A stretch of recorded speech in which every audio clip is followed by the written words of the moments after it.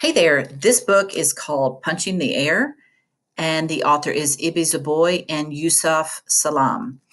At the bottom it says, of the exonerated five. So you might not know about this situation in the 1980s. I can't remember the exact date, but a white woman was brutally beaten and raped in Central Park in New York City.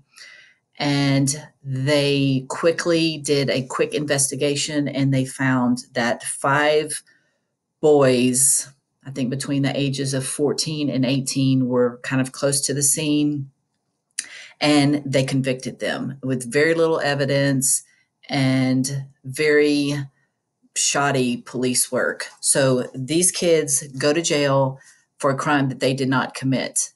And it's been proven that they were exonerated. So they spent, I think, 10 years in jail. If you haven't watched the Netflix series, When They See Us, it's excellent depiction of what those kids went through just because they were in the wrong place at the wrong time. And they were, you know, Black kids and Latino kids. So this book is modeled after Yusef. I think he's the oldest. I might be incorrect about that.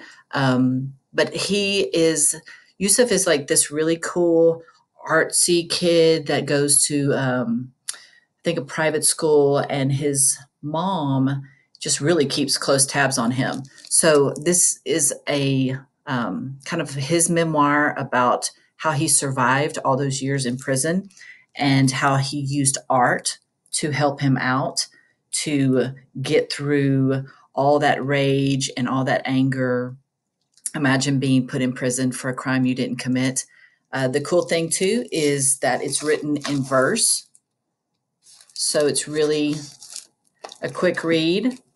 And there is a picture of Yusef. He speaks. He's an inspirational speaker now. So it's very, very good. Beautiful cover. I really enjoyed this book. Check it out. We have it at the Bowie Library.